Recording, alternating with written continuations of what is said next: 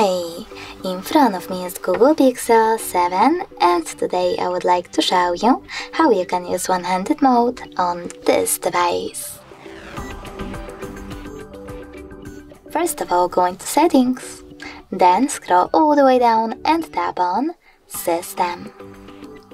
Now you need to click on Gestures section over here, scroll down just a bit and tap on one-handed mode.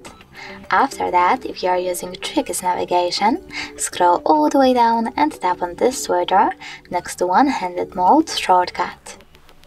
Then choose Got It in this pop-up. And now, in order to access one-handed mode, click on the shortcut. As you can see, mine is on. In order to go back, you can swipe up or click on this area. You can even move your shortcut around by holding it and dragging it.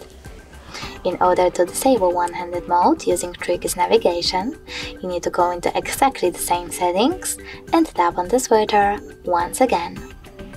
If you are using gestures though, you need to go into exactly the same settings, but tap on this switcher next to use one-handed mode instead.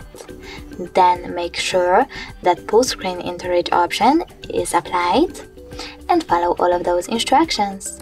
Pull down the top half of your screen so that it's easier to reach with one hand. Okay, so when I do that, one-handed mode is on. You can go back by swiping up or clicking over here. In order to disable one-handed mode completely while using gestures, click on the same switcher again. Thanks so much for watching. If you enjoyed this video, don't forget to leave a like, comment and definitely subscribe. Bye!